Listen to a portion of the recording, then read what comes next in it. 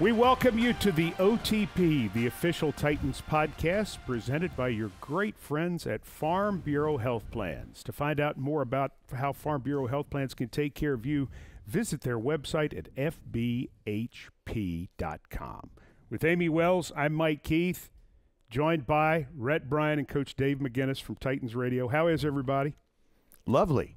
And you? I'm lovely. No, I'm great. This is great. I'm glad to be back with Amie again. I'm glad to be with Amie. I missed you guys. Yeah. It was very lonely here. It was quiet. There were no shenanigans. It was very just. Are you suggesting sad there when y'all are are often shenanigans? Consistently, yes. Yes. And so it was sad to have you guys gone, but All right. I'm glad you're back. All right, so we need to get Amy's viewpoint on the game. We've had yours, Coach Mack. We've had some of Rhett's. We'll get more. But because Amie was not with us in Minneapolis, where the Titans won Saturday night 24-16, Amie is going to give us 5 of her thoughts from the Titans' preseason game number 2 victory, and we will respond to them. Go right ahead. Well, in true form, I have about 9. But we'll go with 5 unless Mike gives me time for honorable mention. I had a lot of thoughts. Thought number 1. I loved that the offensive line had the starters play for the entire first quarter. I know that snap-wise, it was kind of equal to what they did in the first game. I think they had 12 snaps in the first preseason game, 16 snaps in the second. But I felt like there was a lot of benefit to that group of 5 guys going through the cadence of playing a series, coming off the field, making adjustments. Playing a series, coming off the field, and making adjustments. Mac, you would know better than anybody else. Is that a real thing? It's a real thing. I mean, you're so correct in that. And one of the biggest things of this training camp was developing the offensive line. We all knew it coming in. The coaches knew it. We knew it. The players knew it. So, yes, as many snaps as they can get together, and you're 100% right. Now, the reason it evened out was the first ball game, they had an extended series, the first series they had, which culminated in a touchdown, what was perfect. This time, we had a 3-and-out. And so they were going to have to go back in there. But your point being that they were together and they needed those snaps, you're thinking correctly, and that's exactly how Mike Vrabel and his coaching staff was thinking. Second point. My second point was that conventional wisdom says that people should be worried about depth at wide receiver in the wake of some injuries at that position. And yet, I am not concerned. I'm not even a little bit concerned. Do you think I'm crazy? Rhett? Crazy? Crazy. Now, is this because of what the finished product of wide receiving room will look like come September the 10th in New Orleans? Is that a part of your evaluation? That's part of my evaluation. Okay. I'm excited about some of the guys. I mean, obviously the Nick Westbrook-Ikines. Obviously, there's a very big name fella also in there. So I'm excited about the starters, but I'm also excited about some of the depth that there's still at that position, that the guys that we're going to see get an opportunity to play in the wake of guys like Kyle Phillips not being in. I'm excited about, like, Mason Kinsey, for example. I'm excited about things that he might be able to contribute. I think that there's a lot of things to still be excited about with the group that is there beyond the DeAndre Hopkins of the world. In short term, I'm a little concerned with them getting through the last preseason game Friday night, and I wonder if they'll add somebody or whatever for that. In the long term, I share your optimism that wide receiving group's going to be pretty nice for the Titans. Point number 3. Point number 3. I really am enjoying watching Jack Gibbons, Dr. Gibby, and he's someone that has returned to my radar in the last couple weeks, not as much as I know that your radar. He left originally? my radar a little Wow. bit. There were some other people that I was excited about, and I am now fully on the Dr. Gibby train. And now he's one of my guys to watch as the season comes up. And I'm really excited about him, and I think he's just going to continue to improve as the season goes on. I coached a guy very similar to him in Brad Castle when I was coaching here. those types of players, the thing that they do, they may not be the most athletic player on the field, especially at the second level, but they are so instinctive. They're such great K&D, which is key and diagnose guys. They can get ahead of blocks. They can be able to be in the right place at the right time. And the other thing that happens is they can get other people lined up. Now, he can make plays. But these types of players always are important to your roster because they're dependable. You can depend on them. He's a physical player, but he's really smart. And I think that's what the coaching staff likes about him. I know that as a former coach and especially a linebacker coach, you have to have guys at that second level because they tie the front and the back end together. So they have to be able to get it pretty quick. They also have to be able to get it from you on the sideline because during the course of a game, there are going to be things that change. You need somebody that can process it, can get it to the team in the huddle. All of those things make players like that extremely valuable. Rhett, I don't want to freak you out because I didn't completely forget about him, but he was always the smart player. He was like smart guy who does smart things and can help other guys, and he's reliable, he's dependable. But now he's like making plays and doing things that make me excited. He's listed first team. Yeah. Like that's a big deal. Azeez Al-Shire, I mean, he is listed as the first team linebacker in the unofficial depth chart. And we'll see. I mean, we'll see where that goes, but I mean, I think he's put himself in a great position right now. See? It's exciting. So what you're saying is, in your defense, is that you're viewing him much like a very good offensive lineman who doesn't get the penalties called on him. Right.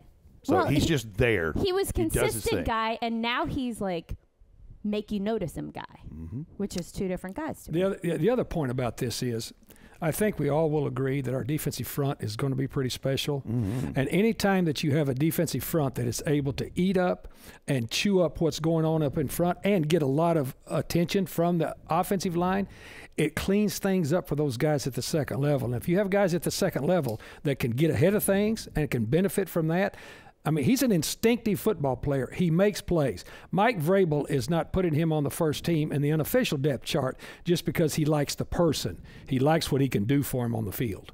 Point four, I guess while we're talking about defense, let's continue to talk about defense. I'm excited about the Titans secondary, and I'm not usually excited about the Titans secondary. What about the secondary are you excited about? There are lots of things. I think there's depth there when in previous years we have not had a ton of depth. I think that there are guys that we have seen, the Trey Averys of the world, that have just been showing up and making plays and showing that, hey, there's a lot of guys here who can make an impact, whereas before, in previous years, without the starters, you kind of went, what's going to happen here? So I'm very excited about the secondary because I think there's a lot of playmakers on that side of the ball. I think they are hungry. I think that's a group of people that are consistently trying to make plays in a big way and are trying to almost show that they are not. I mean, everybody talks about the defensive line. Everybody talks about the big guys up front when they talk about the Titans defense. The little guys in the secondary aren't letting that stand. They want to make plays too, and they're showing that they deserve to be talked about just as much as the big guys up front. And that's been really fun to watch. Well, the fact that they've cut Chris Jackson and A.J. Moore already, two guys who've been on the roster, that tells you what they think right now. Now, of course, they could bring those guys back. And certainly guys like that will tend to come back to any NFL roster in week 2 when salaries are not guaranteed at that point. So that does happen. But at this point, the lane has been opened for all these young guys to go get jobs. And you said little guys, and then, the first thing I thought was, how Eric Garrer has really emerged in this. The guy was brought in a tryout situation, got offered an opportunity. He's making the most of that opportunity. 5'8", 174, appeared in over 60 games at Louisiana Lafayette. Dude is scared of nothing. And not only that, but he adds value as a special teams returner in this thing. I've really enjoyed watching him play, and a lot of these young undrafted guys who are contributing in this preseason. But, yeah, secondary is something to watch for sure. The thing that I think has buoyed this secondary, though, is Christian Fulton came back ready to be a professional player. Exactly. That was big. And then the signing of Sean Murphy-Bunting. I mean, this is a veteran player. So your two corners are pretty well set. And I'm not going to even talk about injuries. That's it. We're not going to have any. Also, it allows you to take McCrary and put him in a slot, because you're going to be playing a lot of altered defenses anyway this year, like everybody in the National Football League does. That's pretty good. And the two starting safeties that we have, those are legitimate dudes that you can do a lot of things with. They're interchangeable. You can move around. So those 5 players to begin with off the jump, I mean, and those 2 corners out there, they're not little guys. Those are good-sized corners in this league. And to me, but when you talk about the other younger players, they have stepped up when they've gotten a chance, and not only just occupied a spot. They haven't just been out there killing grass. I mean, they can get involved. And so I agree with it. Point 5. My final point is kind of for Rhett. My favorite player to watch right now is Tajay Spears. He is so much fun to watch. I want to see him on the field at all times, basically. Like in every facet of the game, it's like, well, throw him out there, see what he can do. He's a fun guy to watch run around. So I want more. Just in the final preseason game, I want to see more. Selfishly, but do you see him in the final preseason I don't game? think so, but I'm to the point where I'm ready to see him play in his home native state week 1, September 10th in the Superdome. Yeah, I'm really surprised. Of course, I know this isn't a visual medium, but I'm surprised Rhett's not wearing his Tajay Spears shirt that he has with Tajay Spears' face on it that he wore to practice. Tajay liked that, by the way. And why wouldn't he? Yeah. And I always give Rhett credit, because early on during the draft, when we're vetting all these players, this was his number 1 guy that he really liked. And when Mike Keith announced that was our draft pick, I mean, I thought Rhett was going to cry. He did cry a little bit. Yeah, a little bit. With tears of joy. Tears of joy. But this guy is a legitimate player. And to me, to Mike Keith's question, you might have seen enough of him. Time for bubble wrap? You might have seen enough of him, because to me, I mean, he's shown everything on an NFL field that he showed at Tulane. yeah, Everything. I want to watch him do anything, like make him breakfast. It's probably like shoo, shoo, shoo. I'd watch him do anything. I just think he's so much fun to watch, and when I see him on the field, I get excited. Well, you know, the thing that I find so interesting about Tajay Spears is all of these young men here who are fighting for roster spots have the drive and determination, or they wouldn't be where they are. But this guy's got a hyperdrive for that. He's as hungry as anybody I've seen in a while. He wants to make a better life for his parents, who are working class folks, and get them out of the hood, as he says. And he seems to be an infectious person. I'm hearing stories from Ascension St. Thomas Sports Park about how well he interacts with everyone in the building. And when you couple that with what he's doing on the field, I think I hear Titan there. I think that is an emulation of what they're looking for. All right, so do I want to give you one more since you had 9? Well, I did have Bonus. a lot. Do you have a bonus? Well, one of my bonus points was I was excited to see Malik Willis get a full game.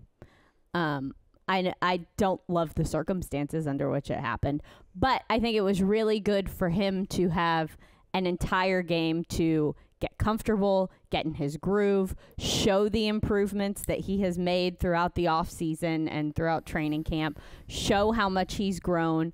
I think we're starting to see him, we are continuing to see him grow and learn, and his decision-making is changing. I mean, Mike Vrabel talked about it as well. We are seeing the progression of Malik Willis as a quarterback in the National Football League. And I really enjoyed watching that, and I liked seeing him get his feet under him. You know, it wasn't the start-stop that you get in the preseason, especially with multiple quarterbacks and everything. He got to have a complete game all to himself and really just take the reins and go. And I was excited for him to have that opportunity. Do you think about, if he's healthy, giving Will Levis the whole game on Friday? Depending on how healthy Will Levis is. You know, we don't know the extent of what kept him out. Right. Clearly he suited up. He threw before the game. Certainly seemed more precautionary than it did. They're fearful. I think you're 100% right. Amie's point is very well taken. I liked what he did the first ball game. I'm talking about the head coach, Mike Vrabel, with these two quarterbacks, because his point was really well taken. Because a guy that's going to be a backup, you've got to be able to come in. I mean, you got to be able to start-stop. I mean, right. That has to happen. But the way the circumstances were, and what Amie said is right. The thing that I liked about it was Malik Willis didn't flinch. He came right in and just took it because he knew it was going to be his. Now, look, he's a work in progress. But those of us that have been around Ascension St. Thomas Sports Park all the time and have watched him all the time, even when it's not open to the public, it's not open to the media, we've seen this progression, starting with the offseason, what he did. So I like the fact that he did that in the game. And the other thing is he had some teachable moments in that game that you can't get unless you've been in the flow of a football game. So I'm all about his development. And to me, you've got to give, of course, the coaches get a lot of the credit, but he gets a major part of the credit. He knew what he didn't know, and he was humble enough to admit it and work on it. He's worked at his craft, and he's still not completely there. You're never completely there as a quarterback in this league, never, until maybe you're 45-year-old Tom Brady. But this guy has done himself a lot of favors in this offseason, and having to play a whole game, I think, was very good for him. Hey, Titans fans, it's always game on with Dunkin', so grab a coffee and kick off the action, whether that's drinking a cup of coffee on your way to the game Friday night or grabbing one to go before watching the game at home. Dunkin' is always there to help you get your game on. Just like the pros, we need to be at our best come game time, which is why Dunkin' is the most important part of your game day ritual, because it's always the best call for football. America runs on Dunkin'. Mike Vrabel said on the Mike Vrabel Show, the first one of the season, 6 p.m. Central Time, every Monday night from here until hopefully Valentine's Day. That would be the goal. That would be awesome. That would be the goal. He said that because the team is not going to scrimmage the Patriots, they are having a draft. They are having a blue and white scrimmage. Terrell Williams will coach one team. John Stryker, better known as Stretch, will coach the other team. The draft went all the way down to the trainers. So one team will warm up on one field, one team will warm up on another field. Coach Mack, the decision to hold the blue and white scrimmage, from Mike Vrabel's standpoint, why do this? Competitive. To begin with, it's not just the same routine as a practice. Competitive, adds a little juice to it. But again, because New England is not coming here, this gives you, we saw the value of working against somebody else in a different environment as far as really meaningful snaps every day up there in Minnesota. We saw it. At this point in camp, this will be very, very competitive. And plus, you're going to be able to, with the draft, you're going to be able to match people up against people that that you'd like to see them against. It's really a good idea, because the thing that happens, and again, training camp is different than it used to be, but still, you want to stay in a routine, but you also want to shock the routine, because when you're playing in a ball game, there's a lot of different things that happen that are a shock to the system. I like this a lot. And he's just trying to get a little bit more juice, which he will get out of this last part of training camp. More and more teams, it seems like, are canceling second joint practices. Now, this one was done because New England had the injury at Green Bay. They were scheduled to fly directly here. The Titans had conversations with the Patriots while they were still on the ground getting ready to leave Minnesota, and it was decided that there would not be joint practices. I think at least 3 others have been canceled. Coach Mack, I'll ask you this first. Are we learning now, in the 3 preseason game era, that the second joint practice, which seems like a good idea in theory, may be too much? Mike, you and I talked about this earlier, and so I'm going to share what we talked about. The 2 days of work at Minnesota were very beneficial, but you had 2 head coaches that had control of their teams. You had no fights. You had some jawing back and forth. You had, Hang on just a second. couple of swipes. Hang on. No, Coach, she's eating a Snickers. She first Amie of all, Wells first in of the all, middle of Coach Mack's comment. So hungry. It was before it started. Let me say this, Mike. She's eating a Snickers. No, Mike. Before, she looked like a raccoon in a campsite. She took the lid off the Snickers jar and was trying to sneak it before anybody in the tent saw what she was doing. And then when you were talking, opening this segment, which you're a professional, thank you, Coach. she was trying. You are, and she was unwrapping it, hoping nobody. And I'm sitting here because I can see her. I'm sitting here looking at her like this, and plus the fact, I mean, she was eating. She looked at that thing. I mean, like she and then she started in on it like she was going to the electric chair. I mean, like it was going to be the last meal she ever had. And I wasn't going to say anything because it's not my place. It's not my place. You're the boss of all of this. I'm not. But I saw her, as I said, as Rocky Raccoon that went into the Snickers jar and tried to be as quiet as possible. So I'd look over you giving a good answer. I just glanced down. I want to see if she would like to follow your point. Well, no, she can't because her mouth's full of Snickers. She cannot. She's actually weeping now. I was so hungry, and I sat down, and I was like, I can wait till the end of the show. Turns out I can't. Well, I'll follow what I was saying before the Snickers interrupted. You and I talked about this. You had 2 very beneficial days in Minnesota. I think we all agree with that. But your 2 head coaches clearly had laid out how this was going to work. Tremendous work, physical work, worked very hard against one another, but there were no Braveheart fights. Nobody came together. There was no rumbles, and I mean, it was good. Now, the thing that happens, I think we all know this. I've experienced it. I can't count how many times with joint practices in my career. What happens is that whichever team gets up on the other one the first day, then the team that got over on is in those meetings that night going, hey, is this who we are? Is this what they're going to think about us? And all of that. And these are competitive alpha dudes out there. So the next day, it's going to be even ramped up even more. That's what impressed me so much about our work with Minnesota, is we were able to keep it on an even keel with high intensity, high level, but practice football. And to me, I think what's going to start happening is people will schedule one day.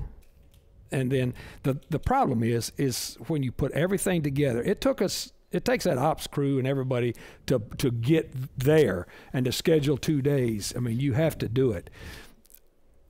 To me, I think people will still schedule 2 days, but you need to pick and choose who you work against. That's important. That, and the point too is where we were, the facility that they have at Minnesota. We mentioned last week it's on the old property of Northwest Airlines headquarters. And so it is, I guess, thousands of acres, has to be. And the hotel is right across the parking lot. Basically, it's a 5-minute walk. For the operations crew, that's as good a setup as you'll ever find for a joint practice, and it's still hard. It's still hard to get the plane and to get everybody up there because you have to take so much stuff. So you won't find a better place to do it than Minnesota, and yet it's still an incredible amount of work and an incredible amount of upheaval for the entire football staff. Well, Arizona was following us in there, and right. I think people around the league, if they've ever been up there, I was taken aback by how good that facility is. I'd never seen it before, the practice facility. Been in the stadium before, but have never seen the practice facility. You could not be more ideal. And as you said, to host another team, it was seamless. It was not only seamless. I mean, it seems like all of the support people that they had there at Minnesota to help our support people, there was a gang of them. Mm-hmm. I mean, there was an army of people. Outstanding job. It really was. And so Minnesota will have people wanting to come there if they're going to play there.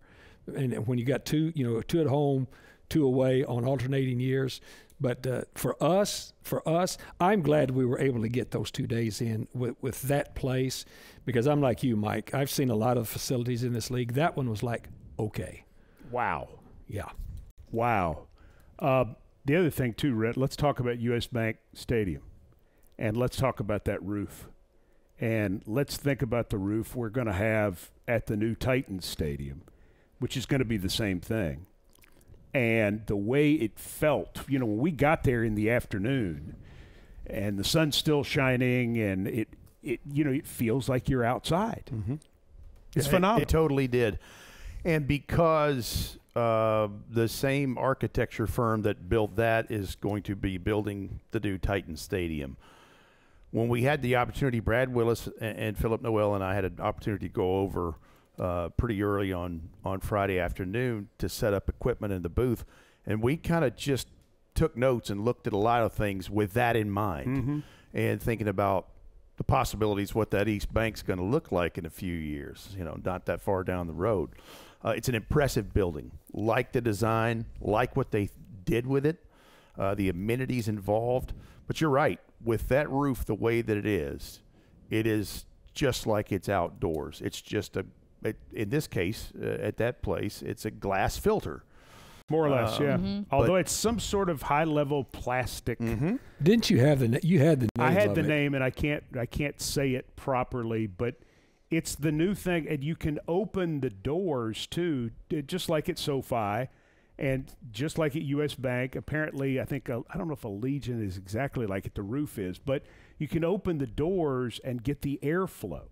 And yet Saturday they chose not to because it was stifling heat. Because it was so hot outside. Yeah, because it's so hot outside. So you got to be in a nice indoor situation, which I think everybody's like, retractable roof, what a dome. It's like, no, those things aren't there anymore. This is what you're going for, and this is what the new stadium is going to have. Well, and we've played in stadiums like that, and being down on the field throughout those games at SoFi, at U.S. Bank, you forget that you're indoors. It really is because of the sunlight, because of the crosswind that you can have. I mean, the first time I ever went to SoFi, I was not dressed properly because I dressed like we were going to Houston, where Houston is very much they have a retractable kind of situation, but when we're there, they're never using it. So it's always, you feel like you're playing in a box indoors. Unless it's during COVID. Unless it's during COVID. And they put us on the other side of the stadium and decided to open the roof for that game. And then at the end of the first half, we have the sun shining directly in our eyes. Yeah, I forgot about that. And then in the second half, we're in total darkness over there. That was not great. That was not great. Not ideal. But it's like playing in a climate control box there. Right. This is not going to be that experience because it really feels like you're outside. You just don't get rained on, which is awesome. Well, and there was a lot of discussion when the news of the new stadium came about and the renderings and all these things about a retractable roof and why not. And Titans CEO and President Burke Nihill and I had a conversation about that, and he explained it well here on the OTP about, it's like having a really expensive, nice car that, it's got a nice giant sunroof that you just never use. Maybe you're not a sunroof person, but in this case, Houston is a prime example. In the 20-plus years that Mike and I have been going down there doing Titans radio games, I can count on one hand with fingers left over how many times that roof's been open. And one of those is because there was remnants of a hurricane that come through and it removed and ripped the panels off of it. Yeah. So it wasn't even a choice. Yeah, it was a weather thing by force in this case. And so I think Burke's numbers were 3 or 4% of the time you would actually use it and open it. And for what the cost it's a would be, mega bucks addition to already a handsome bottom line in this thing. Well, I mean, how many times have we gone to Indianapolis where every week the conversation is open or closed, roof open or closed? I worked for that team for a year and then have played against them for a decade. And I can probably count on one, maybe two hands how many times that roof was ever open. Yep. And that's their big selling point. Oh, Mr. Irsay the loves roof can to be play open. that game, doesn't he? Yeah, but hardly ever is it open. Yeah. Hardly ever. Except that one day in 20. When it's well, about when he 20 was trying degrees to outside. play freeze out, and they still Was lost it the 19 game. or 20? 2019 or 20? It was 19. 2019, where he decided to open the roof, much to the chagrin of the fans. And his own equipment staff. Yeah. They Who didn't didn't even have know. the proper gear. And the officials didn't have the proper gear. Yes. And ended up having to borrow it from The Tennessee Titans.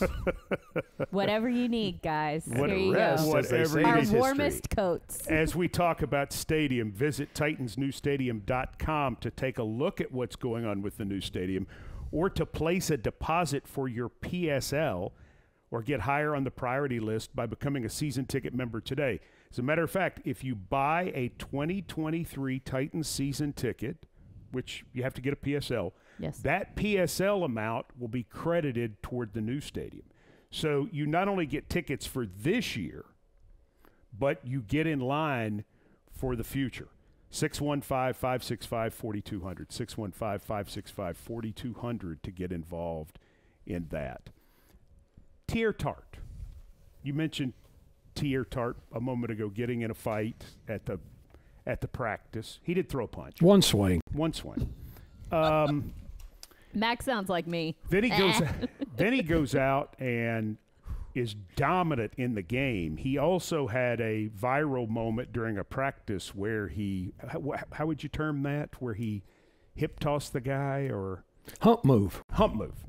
Reggie White hump move. Yes, but he did. Is that the technical term? Yes, it is. He threw him. I mean, he threw this guy out of the way, and it's a big man. What is Tier Tart right now? Where is Tier Tart right now? How do you summarize how he fits on this football team and what he's trying to be and what he can be? Let's start where Tier Tart started from when he came here. First of all, I mean, he had some stops in college before he got to where he finally ended up. He comes in here and is as raw as meat. I mean, he is raw. I mean, I won't go into it, but had some illustrious media guru said he couldn't play because he couldn't hit a sled. We'll go past that. When you start developing him and start to look at him, this is a big-bodied dude that's got some twitch to him. The issue with him, his entire career, I would assume, is his endurance, because this is a big, thick man. Now, he's worked on his body. He has worked on that. And the other thing that I think has really helped him, he can play a shade, which is between the center and the guard, to Jeffrey Simmons' 3 technique, because now people are so worried about Jeffrey Simmons as a 3. The better Tier Tart works, he's going to see more single blocks. This guy has with Coach T has done a great job with him. Because Terrell Williams. Yes, he was patient. He was forceful with him. And then Mike Vrabel has been very good with him too. And Mike Vrabel's been very honest with him. We need you to be able to up your conditioning so that you can play more than 15 or 18 snaps a game, because we need you in there.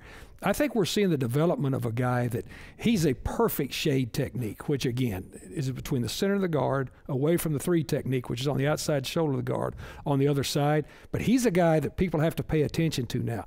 That hip toss, that was Bradbury, by the way, a #1 pick as a center. The hip toss that he made there, you don't hip toss people, first of all, unless you understand what you're doing. You're evolved for life. You saw Reggie White do it. I did. Just because Reggie White was Reggie White. It's not an easy thing to do. I mean, and to me, we're only going to see him blossom more and more. I like the player, because the other thing about him is he's got a little bit of stuff in his neck too. And that's what you want from those guys up there. But the progression that he's made since he has come here, due to the coaching and also due to his realization that I've got a chance here, I've got people here that are investing in me, so I'm going to invest in myself. I mean, he came in here just a big guy, but now he's become more than that. And I really like what he's done. He is trying to go from being just the run stuffer to the complete player. Yes, and I mean, and he's never going to be a silky smooth guy, but silky smooth guys is not what you need a lot up there. We've got one. We've got an anomaly. We've got a bear on 2 legs over there, Jeffrey Simmons. But this guy's a great compliment. But he's improved himself as a football player. He wasn't content with what he was. He's improving himself. Who else is showing in the defensive line, Rhett? So honestly, if I'm looking at the whole thing, I've been watching Sam Okawanu in year 2, and seeing the steps he's trying to make forward in this. Now, he's a big, thick guy and rocked up. Now, he's different from the Teair Tart we just mentioned. I've been watching him as we get closer to the end of this thing and heading into the regular season, because he's a guy that wants to make this roster. Jaden Peavy is another, and a guy who has transformed his body in a way. And you're talking about a mammoth human being in Jaden Peavy. I remember seeing him coming in here last year. I'm like, I thought he was a tackle or something. He was so big. Well, there was a time they were going to look at him potentially as an offensive tackle, because his arms are so long that he really fits that. I mean, you're saying, oh my goodness. And there are a lot of defensive linemen who become very good. Tight ends and defensive linemen oftentimes become very good offensive tackles. Is he a 5 technique, as you call it? If he's doing what he does well. Yes, because you length. A 5 technique, someone that lines up on the outside shoulder of an offensive tackle in a 3-4 defense. Cause when you've got an outside backer outside of him, but his length. The further away that you move from the ball, the length becomes a little bit more, because the long arm stuff to shorten where you're getting into the cylinder becomes important. But yes, that's what he is. He's a good-looking player. The other guy that I'm watching, and he's not necessarily on the defensive line, but he's a pass rusher, and it's a young man who's really started making plays in these first 2 preseason games, in Caleb Murphy, the undrafted free agent from Ferris State. And that's another guy like Tajay Spears. I kept talking to Coach Mack about him, like, this guy's from Ferris State, and he's getting invited to the Combine. That tells me somebody sees something. Now, can he use some functional play strength in those things? Yes, but that's what Ascension St. Thomas Sports Park and Frank Perino and Todd Torselli and all these guys, that's what they're there for, is to get that stuff. You want to say something about him? Well, no, it was just Rhett just read that right out of my brain, because I was thinking, someone talk about Caleb Murphy. Somebody say it, and you said it. But the question for a Caleb Murphy, though, Coach, is as you try to put together a 53 to go to New Orleans, where does he fit? Well, and that's the trick with several of these guys that many of us are excited about. The defensive backs and all of the running backs. Is like, you can't keep them all. No. And you've got to put together the 53 that is the most functional. How do you do it? That's the Jenga puzzle of putting together an initial 53. And the other thing that you got to think is this. If you don't put him on the 53, will 31 is somebody in the 31 willing to take him and put him on their 53? Right. Because when you claim somebody off waivers, you have to put them on your 53. You can't claim them to put them on your practice squad. This guy, to me, and then needs to do exactly what Rashad Weaver did this offseason. Marry yourself to the iron. He needs to get married, because Rashad Weaver has transformed his game with functional strength. Rhett's 100% right. He needs more NFL functional strength. He doesn't have an NFL body yet. He's got a frame that can grow into an NFL body once he gets with Frank Perino, once he gets with the nutrition system. But he's got a little something to him, because he can separate and get to the quarterback. And those guys are hard to find. To your question is, you make 2 decisions. Who do we bump if we keep him on a 53, or do we take the chance that somebody else of the other 31 will put him on their 53? Sure. Yeah, and I'm afraid if you put him on the practice squad, that will come to pass. I think there's enough. Well, you've got to waive him. You waive him first. You got to waive him on the 29th. That's right. A week from Tuesday. That's right. That's a different move. And then you've got to get him through, because if he's a waiver claim by somebody, then that becomes a thing. And if he clears waivers, then you can sign him to the practice squad. And we've seen this over the years. LeGarrette Blount, Jack Doyle. There have been other guys, and people say, well, why did they do that? That was so – LeGarrette Blount, that was so – well, it's like, yeah, the LeGarrette Blount thing is because we didn't have enough linebackers. Any linebackers. You needed a spot. We need numbers in a position. And the Jack Doyle thing is they needed a spot, and you're trying desperately to get to that 53 and be ready to play week 1. you'd like to think about 2024. You'd like to think about later in the season. You'd like to think about development. But the first roster is about beating New Orleans. You're 100% right. And there's so much that goes into it. And, we all know it. I've lived it for a lot of years. Those decisions sometimes come down to a feel as to what they're due, but sometimes it's out of necessity. Mm-hmm. And you're right with Garrett Blunt. And I was here for that one. I mean, that was a hard thing to do because – we had taken LeGarrette Blunt as a free agent when nobody else would touch him. Get near him. When nobody would touch him. Jeff Fisher said, I can handle him, and he could. But so those are decisions. It's not because you didn't like the player. It's not because they didn't like Jack Doyle. They needed some other positions at the moment. And those are decisions that personnel people and coaches really agonize over, I promise you, going into this cut. Well, and then the agony, too, with Theo Jackson being put on the practice squad last year. Minnesota comes after Theo Jackson. The Titans are desperate to keep him, but they don't have a roster spot. Don't have a spot. Yep. I mean, and so Theo signs with Minnesota. He's doing very well. Now, Minnesota, they got a bunch of safeties. We'll see if hopefully things will work out well for Theo. But if you're the player, you've got a chance to go get on an active roster. He didn't really want to leave here. His dream was to play for the Titans. But you've got to have that availability, or you say, well, we're carrying an extra receiver. Maybe we can dump in a receiver and call him up to the active roster so he won't leave.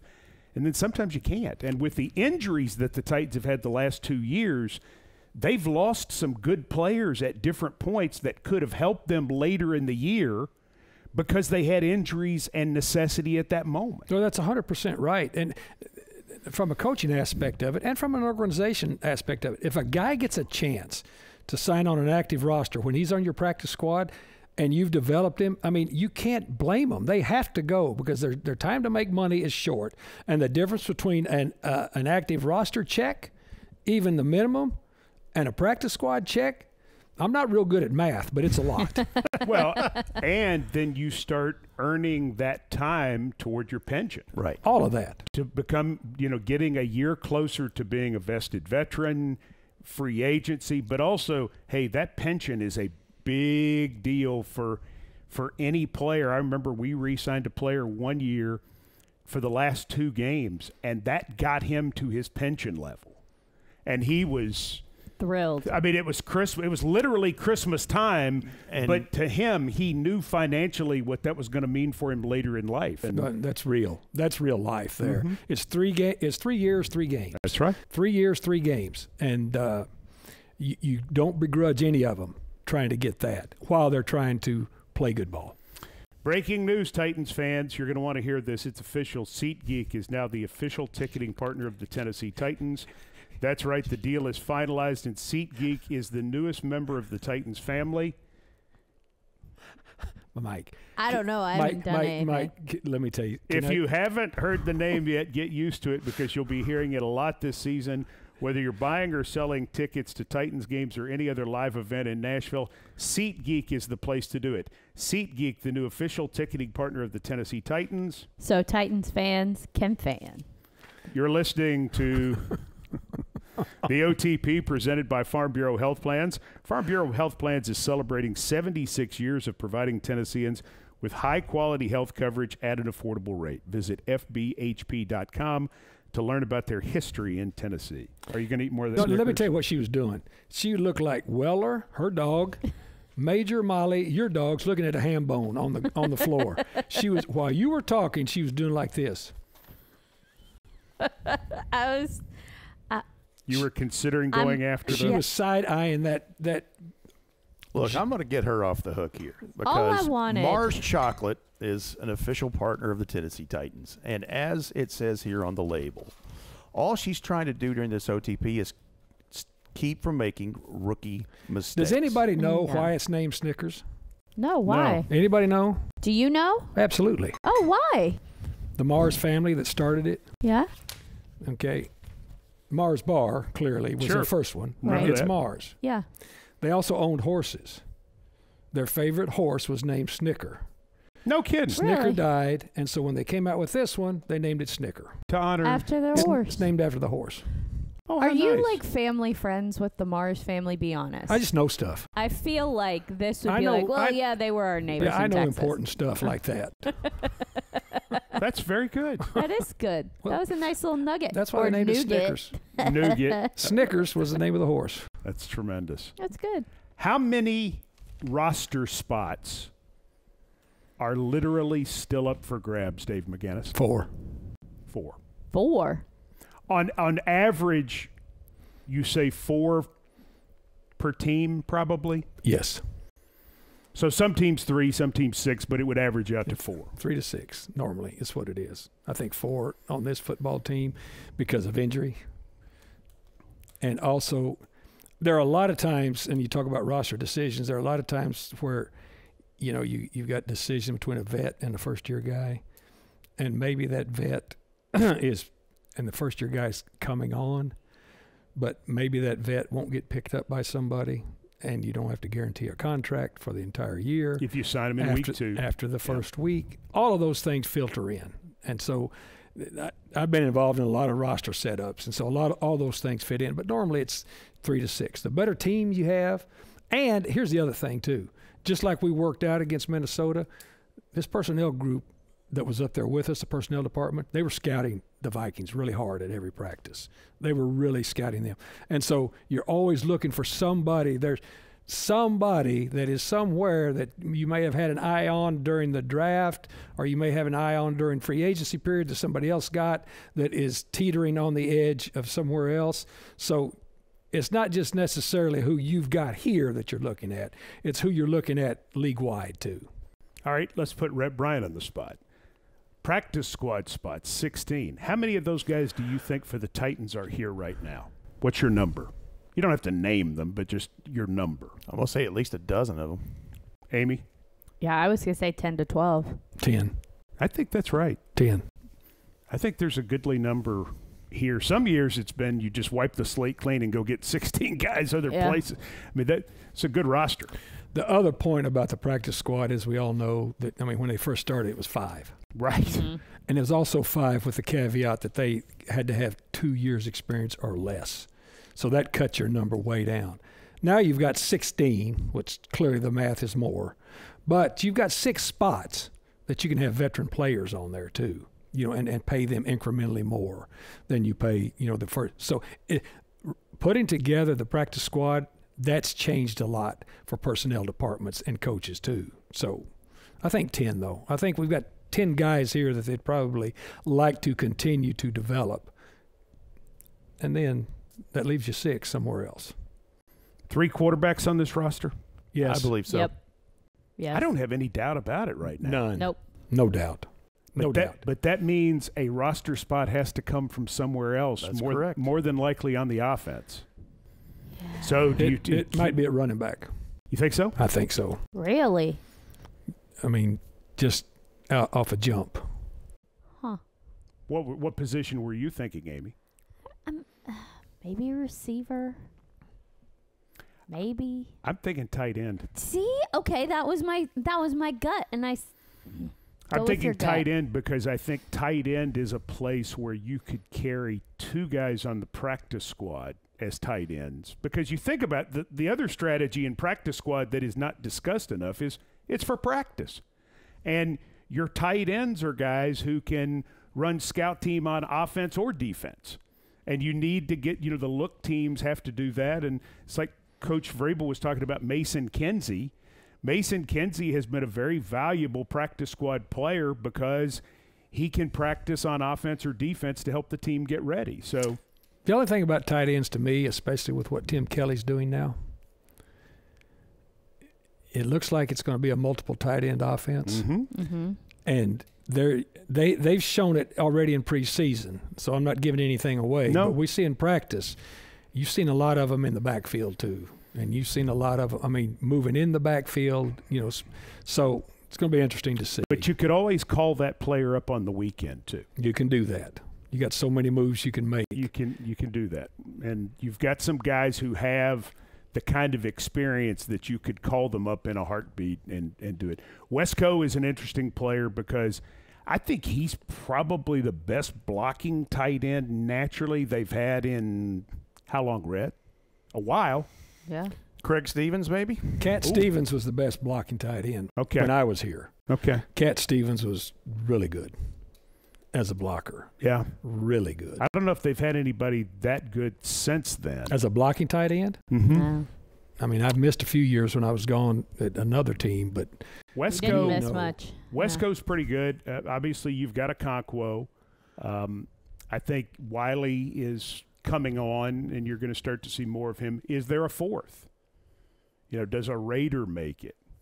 Odukoya is a guy that has been talked about as well, who has obviously improved his blocking dramatically. But with some of the ways that those guys will be used, I think we're going to see them more in receiving roles than maybe we've seen in blocking roles in the past, just because of what Tim Kelly likes to do. And so then maybe you can take a receiver spot, and then there's your quarterback. Because you can utilize the tight ends in so many different ways than what we've been doing. I think you're going to have 5 active receivers on game day. absolutely. Yeah. Because I think Yeah. Moore is going to play special teams, and obviously Westbrook Akine is going to play special teams. That's the key. That's the key with running back and tight end and receiver. Who is your legitimate core 4 special teams player? Right. Yeah. That's the case for all of this. Because a lot of teams just keep 4 receivers active on game day because they need a player at another position to play special teams. The Titans are different in that they're going to have 5 guys. And, I mean, obviously Hopkins is not playing special teams. No. Burks is not playing special teams. So you got 3. Yeah, Phillips may be as a punt returner.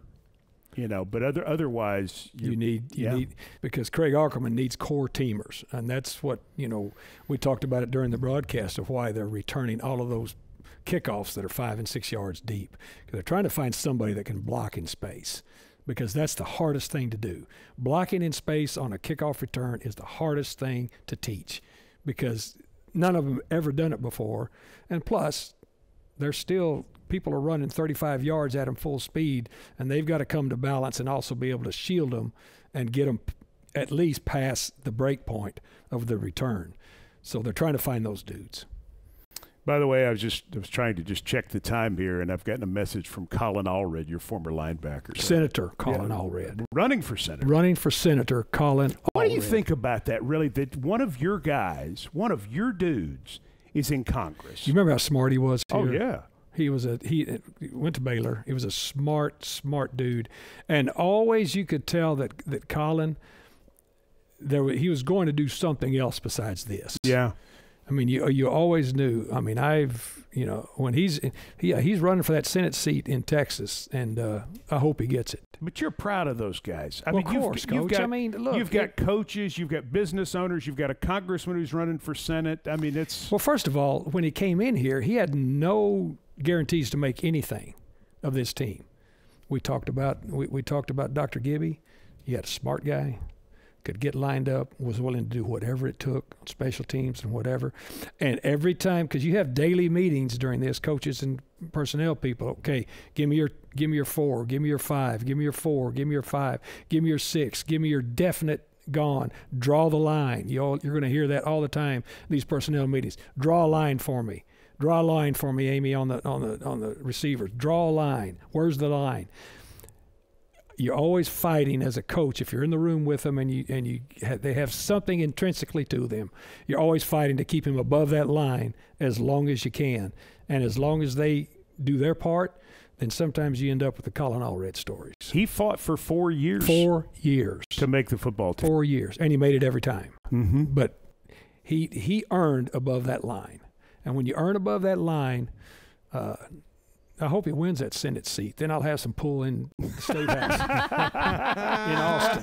There it is. Well, but I mean that just goes to tell you. I mean, anybody who fights it, well, like what Kenzie's doing right now, when you have guys who fight for it for that period of time, there's a level of respect for them as human beings. Like we told the story the other night on Titans Radio about Kenzie being the emergency quarterback. And so I went down in pregame, and he's running some pass routes, and I pulled him aside. I said, Mason, when's the last time you played quarterback? He said, 8th grade. Good. And I said, really? He goes, yeah. He goes, I went out for quarterback. We ran the triple option, and I went out for quarterback, and I got beat out. I said, so did you play some quarterback after that? He goes, nope. None times. Yeah. None Good. times. And so then I Great. said, okay. I said, if you have to go in at quarterback tonight against the Vikings, how many plays can you run? He said, all of them. I went to the walkthrough and watched it, the walkthrough that they had when they put him in, and I went, okay, I had no idea about the 8th grade. 8th grade. I'm thinking back to the 8th grade when I was in Snyder, Texas, Travis Junior High Blue Devils. I can't even remember what was going on then, but for him to pop that out with you. And you know what? When they put him in there to run those RPOs, he did it. He looked pretty good. Well, it worked. Yeah. I mean, it worked. Yeah. So That's awesome. let me tell you something else, too. Okay, That good. just shows you this head coach and this coaching staff, they're not afraid to try anything. Let's go back to that Houston game way long time ago when we had nobody left, and they put the King Cat in. And 2018, week 2. won the game with the King Cat with a depleted offensive line. And they walked through it and put it in on a Saturday morning in the bubble. Shut the bubble. Nobody else is in there. This coaching staff knows what they're doing. That was Matt LaFleur. I mean, and Mike Vrabel. No left tackle, no right tackle, no Delaney Walker, no Marcus Mariota. But you had the King Pretty Cat. wild. It wasn't great. As Mike has named it the King Cat, and it worked. Yeah, Mike Vrabel's second game as head coach. the best passer that day was Kevin Byard. Yep. 66-yarder to Dan Cruikshank. A 2-yard throw and 64 yards later. That's right. He left-handed it out there. It was Scared me to death. I'm like, oh, gosh, he's going to throw this ball. And I think we all appreciated it. And as a former coach, you look at that and you go, now that's the ball coach. When you've got nothing and you make something of it, and not only make something of it, you want a division game with it. Big Yep. one. Big one. That's what I think is so cool about this blue and white scrimmage in the last week of training camp, to your point about getting guys re-energized and making it through that last stretch before you have to make difficult roster decisions and the regular season comes. What a cool concept and idea that, Coach Terrell Williams, who's already coached a preseason game, is going to be on one side. John Stretch, his right-hand man, is going to do the other. He's already coached a game too, by the way. He absolutely has. And then I'm fascinated to know what the draft order was. How high a draft pick was John Takahashi or Joey Barranco or Matt Thompson. You're talking about members of the staff. Yeah. That the 'Cause OT it went people might all not the- know. Yeah. They went down through all of those things. I love it. I think it's a great idea. What a way to end a long training camp. It doesn't surprise any of us, and it should surprise none of the OTP listeners, the OT people, that Mike Vrabel thinks outside the box. Yeah. Well, he tries to keep it interesting for guys, too. He tries to keep people engaged. He tries to use every minute to get better in a way, but understanding the monotony of what this can become if you let it. If you let it. And he does not let it become monotonous. Well, he just gets it. He gets the National Football League on a lot of levels. A lot of levels. Well, because when guys are engaged and they're excited about what they're doing, you're able to make more progress. Sure. You're able to continue to work on things. It's like teaching babies different skills. If you teach them a song in a game, they're engaged with it, and so then the skills come with it. It's not to say that the Tennessee Titans players are babies, but Your point is, I get your point. The Titans are hooked on phonics. Yes, yes, they are. Math is fun.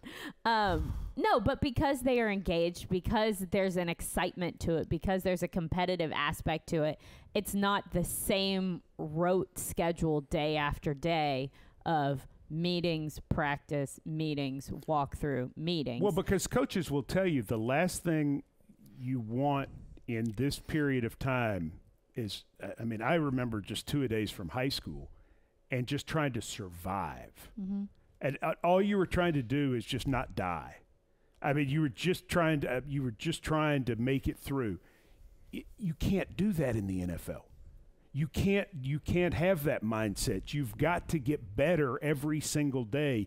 You've got to keep it competitive every single day because time is so precious with evaluating Eric Garrer or looking at something offensively or figuring out who's the right tackle for the first 6 games.